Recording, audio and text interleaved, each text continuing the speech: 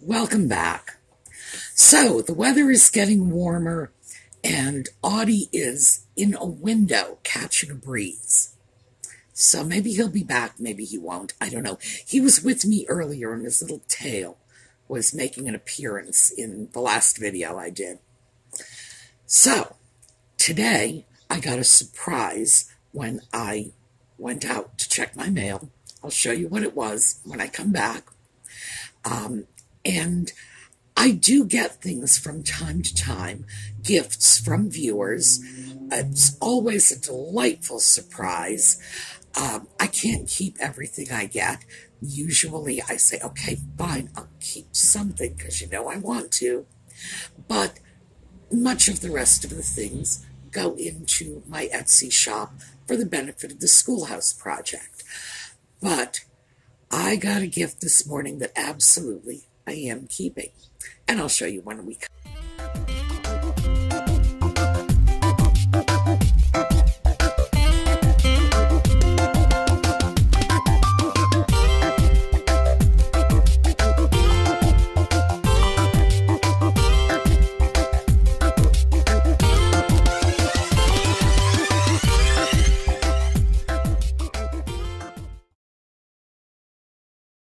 All right, so here's the note.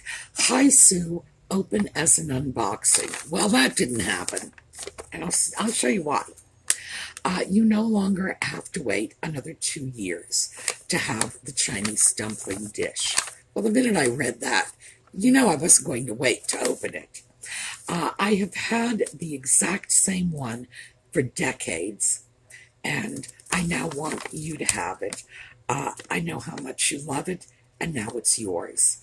Enjoy and much love. This is from our very frequent commenter, Flowing Brook. Now, I'm going to show you the little video clip I made of the piece she was referring to. I showed that last time. So here you go. So I wanted to show you a piece that I have been watching for about 2 years. So, I keep hoping that eventually it's going to occur to them it's not selling and they'll drop the price. But still, take a look at this. We are in the Asian booth in the corner, and I thought I would show you this. $75. This is a Chinese serving plate. As you can see, it's raised, and they would have put special goodies in here, you know, special dumplings. And this is priced at $75. And it's been priced at $75 for a very, very long time. I've been watching this for at least 2 years. And I figure one of these days, they're going to decide they want to sell it and bring the price down to a more reasonable level. And I'm just hoping I'm here the day that happens.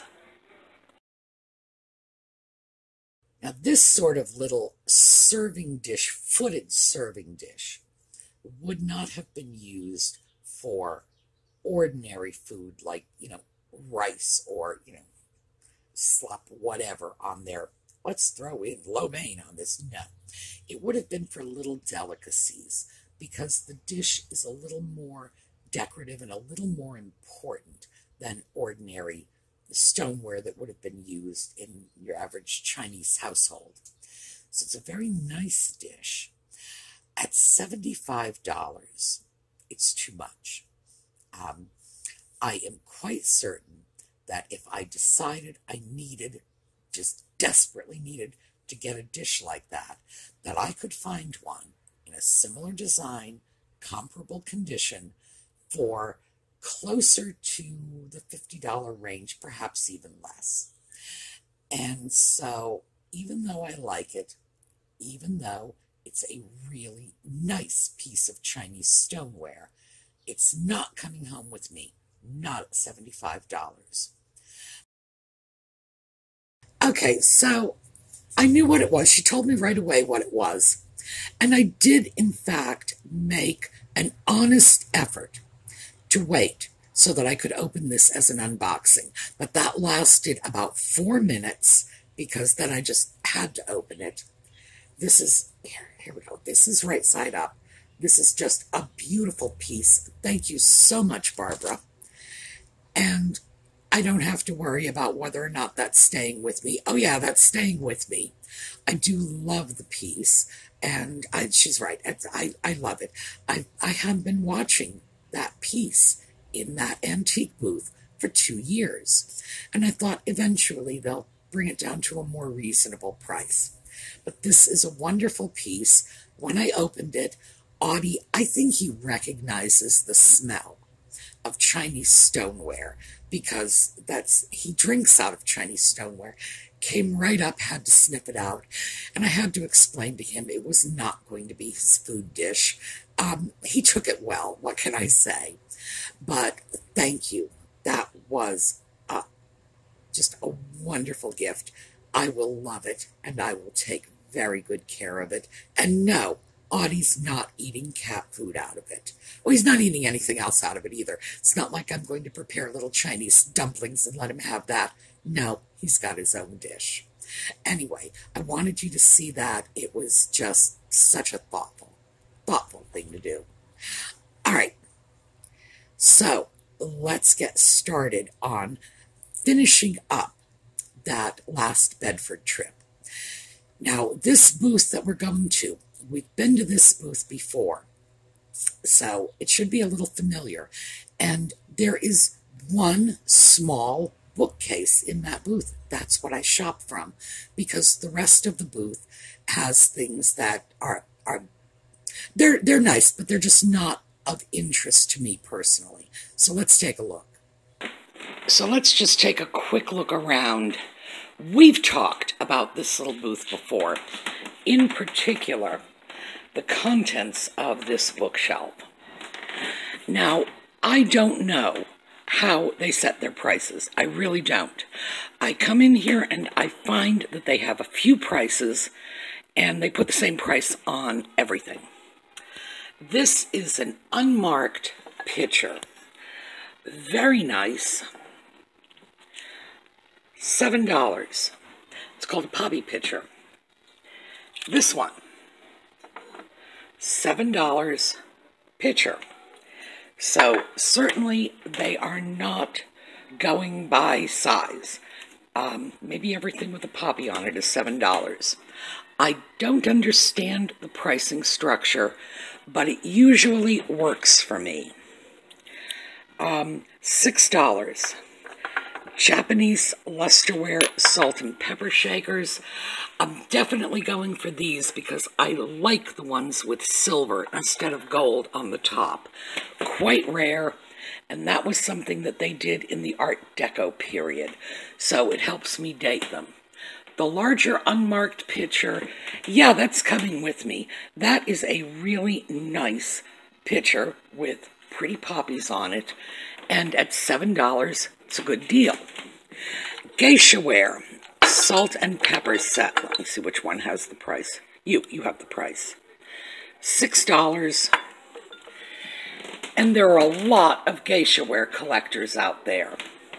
However, let's take a look. We've got $10 for this set of geisha ware salt and pepper shakers. As I say, I do not understand how they price their things, but works for me. All right, I'm going to take a look through these lusterware bowls. If I find anything that's interesting that I'm going to take with me, we'll just turn the camera back on again. They usually have some very nice lusterware pieces. Very often they're Austrian or Czech, but occasionally some Japan pieces. What I picked up from them on this trip was that unmarked pitcher, which I do believe is Czech or Austrian. It's got that look to it. And then 2 pair of Japanese salt and pepper shakers. You notice the salt and pepper shakers were both priced at $6. And there was another poppy pitcher, like the pitcher I got, priced at $7. This dealer has a very odd pricing structure. I do not understand what it is. I very often benefit from it, so I'm not complaining about it. But it just goes to show you that things can be wildly unpredictable. For all I know, this is like grandma's china, and, the dealer just starts writing numbers and keeps writing them. I don't know. Perhaps this reflects whatever the dealer paid for them. Certainly, I have not noticed a relationship between the relative value of the item and the relative price that the dealer is charging. But hey, that's not always a bad thing. All right, next up, I went to Janine's booth, and I usually start there, but this last trip I didn't, because I found myself coming to the end of my shopping trip without having gone through the entire first floor at Bedford. So I decided to start with the first floor this time, and Janine's is the booth I hit on my way up the stairs. So let's take a look at what I found there. Well, usually I start my shopping adventures off in Janine's booth because I know I'm never going to walk away empty-handed, but I didn't do that this time. So I'm coming to Janine's booth a little late. Now let's start off with this. This is a very pretty, antique-looking picture, but it's not. This is one of those pieces that florists deliver your flowers in. You just buy it from the online florist and your flowers show up in this. The price on this is $3, and I am taking it. It's vintage, not antique. But the fact is, it's a pretty piece, and because I'm getting it for $3, I can absolutely afford to put it out there at a very good price, and someone might enjoy having this, either as a vase or just a pitcher, as it looks, to water their flowers. So, next up, this is a Japan piece. This is a kitchen piece, and it's designed to hold spoons or other utensils. Plus, we've got a little pocket there. This is also $3, and of course, it's got the Made in Japan sticker. This one is $6. This is another Japan piece, and just as soon as I had finished saying that the Japanese did not work much in bisque, I found a bisque piece that is, in fact, Japan. $6, and it's not just ordinary Japan, it's occupied Japan. And it's actually a very pretty piece. This is a wall plaque. You would just pop that on the wall. So, now that picture is not old. It's not even the sort of thing that I would ordinarily think to grab. Mostly because, although it's vintage, it's not even really old vintage. But it has a nice antique look to it. And it was very inexpensive. And there may be people out there who would like a nice antique looking piece, not have to spend a lot of money on it, and at $3 I can take that chance. But again, it's not the sort of thing I would usually pick up. And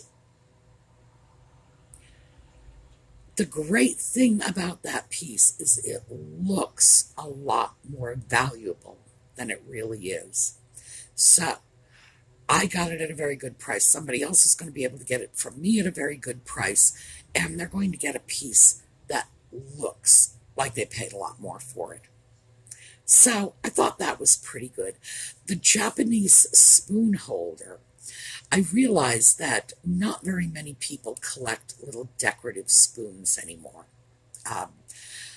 I have a few spoons in a drawer, olive spoons mostly, that I'm not sure what possessed me, how I came by those things, but I don't really use, like, collected decorative spoons, hang them on the wall. A lot of people do. I'm not really sure this spoon holder is going to be at its most useful for that purpose. When I saw it, I thought, you know, you pop something like that on the wall next to the back door in your kitchen, and you can hang keys from it. And then it had that wonderful little cup, and that wonderful little cup can hold a garage door opener or, you know, maybe an extra key, something like that. I was thinking initially change, but I tend... All right, Audie's back. I don't know if you noticed. He just slammed the camera. He's looking for love. I usually have a large change bowl. It's not like it used to be when a nickel or a dime would be enough to get you past the parking meters. But there are little things you could put into that little pocket. But I really saw it very much as a key holder or a mask holder.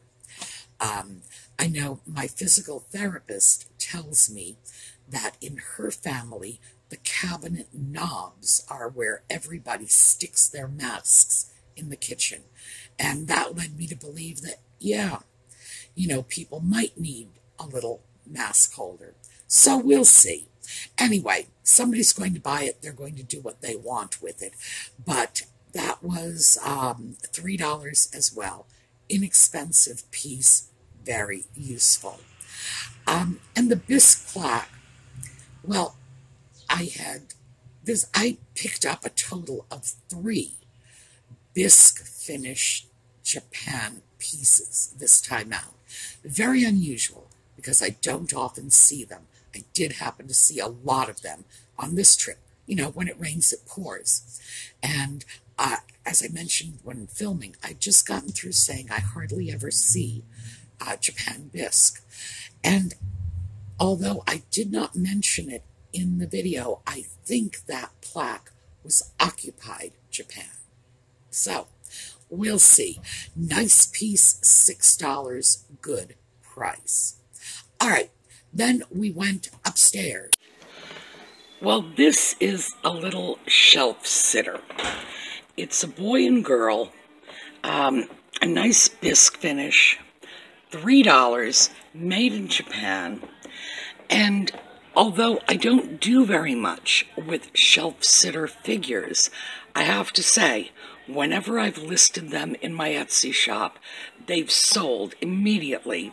So this is going to come home with me. And one of the things I like about this is notice the little hole in the boy's hand. He can hold something. I have no idea what he originally held, but I think I'm going to find something very cute to stick in there. So that booth is situated in between a great many of Paul's booths. There's Paul's all around that area. And then there is another little sort of not Paul booth in there. And I am finding the most interesting things in that little booth. I really am.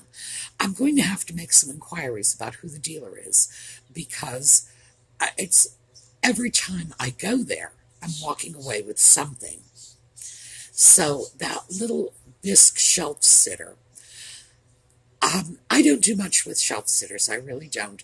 It's, I don't know why it is, because when I do have them available in my Etsy shop, they sell quickly. So maybe this is just my lack of foresight. As a resale buyer, maybe I should go out of my way to find more shelf sitters. But that was a particularly nice set. Old. We're probably looking at 1920s, possibly 1930s. Definitely pre-World War II. Nice piece. So, I wasn't sorry to get that. Certainly not for $3. And then I went from there across the aisle and picked up a piece that I've seen before. So, let's take a look at this. Okay, $14 for this piece. And we have a chip right here. See if you can see that. right there. Otherwise, it's in good condition. Oh, I'm sorry, it's $12. Ooh, even better. All right, I am going to take this because I'm pretty sure I can make that chip more presentable. Either fill it in, clean it up, something. And also, if you notice, all you have to do is turn it to the back. But obviously, I would be uncomfortable selling a chipped piece. It's going to need a little bit of work, but it'll probably be a very quick project. And these pieces, and people invariably call them cracker jars, I don't know why. When you find them in good condition, with their rattan or willow handles intact, it's usually a pretty rare find. So, coming with... Well, I've been turning up my nose to that biscuit jar for a while because it has a chip, and I don't like buying damaged goods. I don't like selling damaged goods, which is why I don't like buying them. But I have been pricing those biscuit jars, and they are selling for a lot more. So at $12, what I'm going to do is I'm going to clean up that chipped area. Just take a real close look at it, see if I should just let it go as it is, or if it's something I want to do a small repair on. If I want to do the repair, we'll make a video of it. But given the fact that pieces like this are usually starting off at $30 or more, for $12, it's worth my while to grab it, even with a chip, which can always be turned to the back, you know, what can I say, or repaired. It's a good it's a good bargain. And of course, whenever you sell something that's damaged, make a point of letting your customers know. Take a photograph, tell them the damaged spot is there. You know, you don't want someone to think they are buying a piece in perfect condition when in fact they're buying something damaged.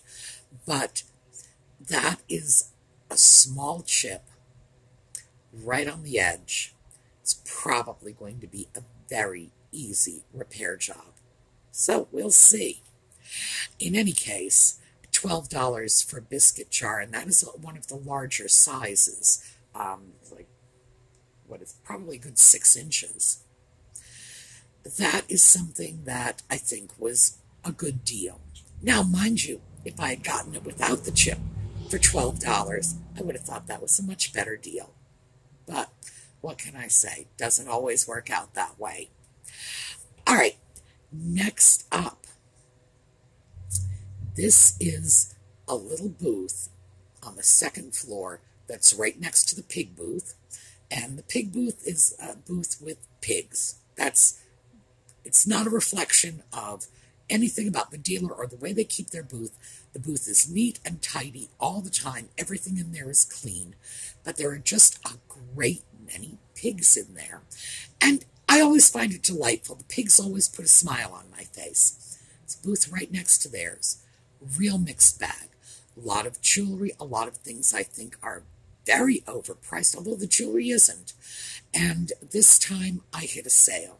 So let's take a look. Well, it looks like this little booth is having a sale. So, this is $1. This is a very pretty little hand-painted Japanese face. It's not marked, but I know what it is. This, which is $3, and this is a little stamp. You would just pop that into an ink pad and stamp it. This is jade. We're not talking fabulously high-quality jade, of course, but for $3, oh yeah, I'm pretty sure somebody's going to think that's cute and want to take it home. And this is 25 cents. It's a little Christmas ornament, I'm going to say. I'm not sure what it is. It's but it's shaped like a teapot. It's very interesting, very tiny, and that is probably going to go into my little stash of giveaways for my frequent buyers in my Etsy shop, because I know one who collects teapots, and I bet she doesn't have one of these.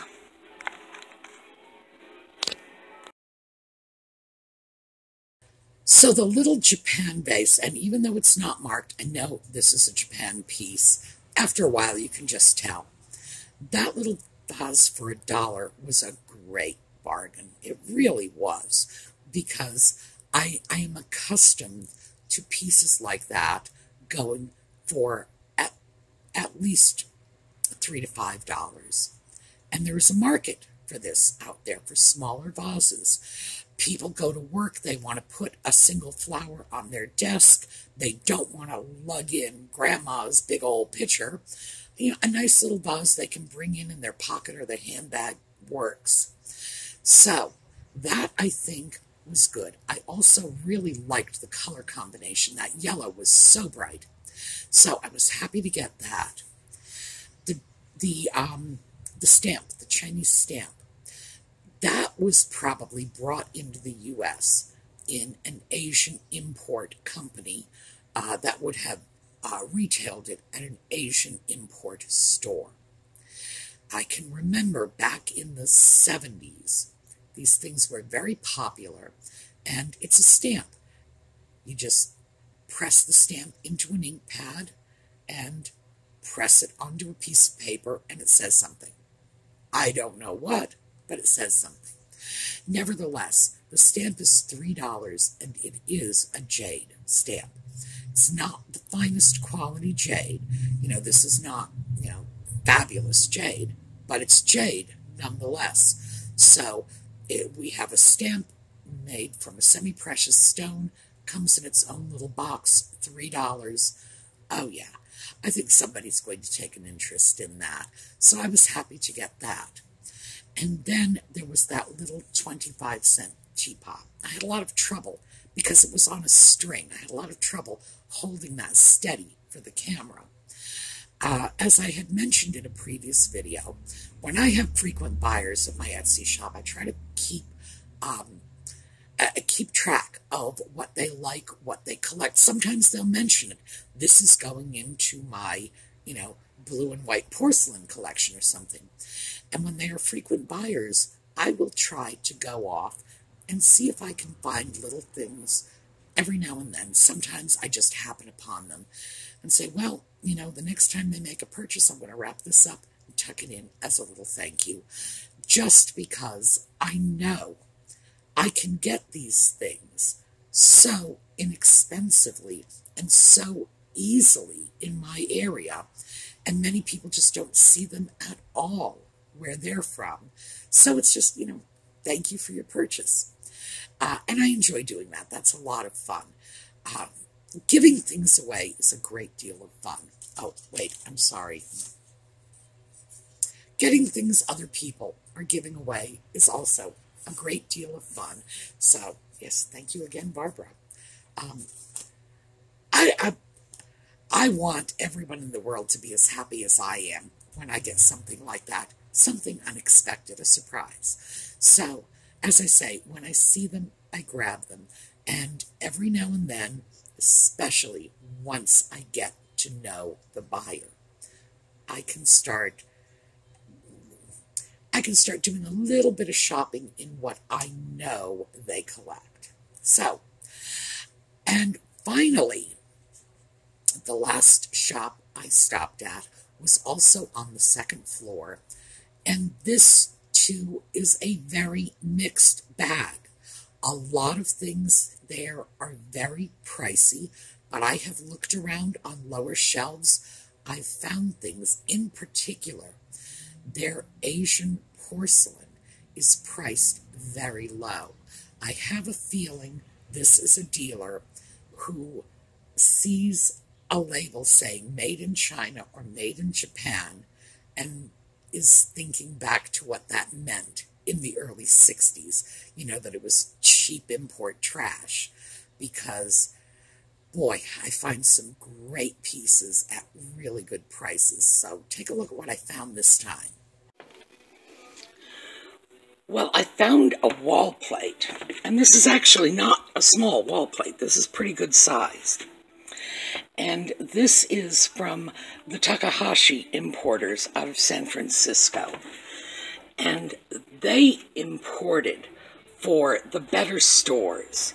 So their stuff, like Otagiri before them, is first quality. And this is $4. So I'm grabbing it. So Takahashi was an import company. They specialized in importing pieces from Japan, and then they usually, not always, usually then resold them to high-end department stores. As was Otagiri before them. They are basically a high-end importer. Otagiri have done the same thing.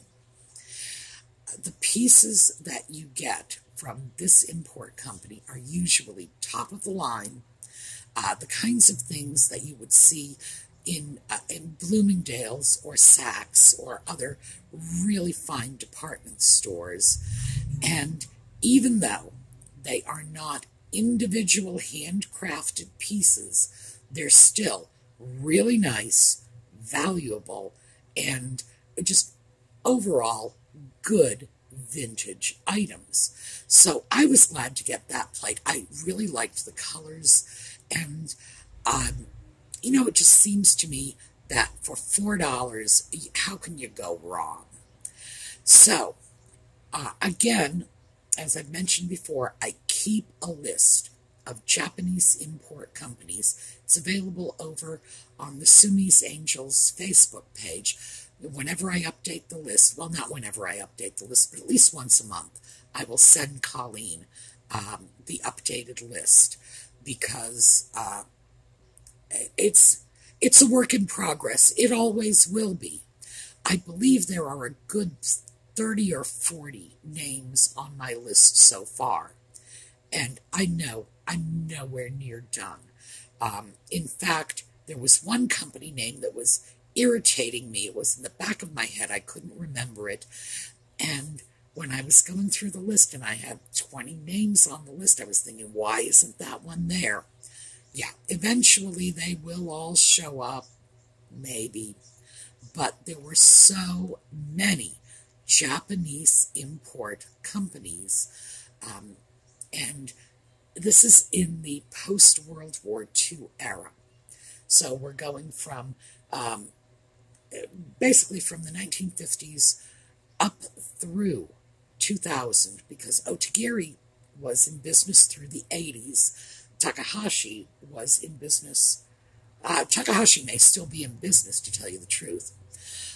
So we have these import companies. They were bringing in some terrific stuff and really, really fine pieces. And knowing which company brought it will, well, first of all, it can tell you a great deal about the quality of the piece you're dealing with. It can tell you about the time frame of the piece you were dealing with. And it does verify the Japanese origin of the piece. So that's why I keep the list. And as I say, the list is available to all of you. I am also always on the lookout for new names. So if you have your own Japanese import list, do let me know. All right, that's what we have going today. I have a wonderful little slideshow because Liz from Brownhaven Studios has sent some more great spring pictures. So, new slides. And I will be going out. When you see this video, I will be shopping at the Fancy Schmancy Antique Store again, because I haven't been back there in a while. And as you know, I don't have trouble filling my bag up from their store. And Fancy Schmancy Antique Store, we have a $10 cutoff, unless we find a super good deal, just to prove that you can go into a really high-end store and get some great bargains. So, tomorrow, fancy schmancy. See y'all later.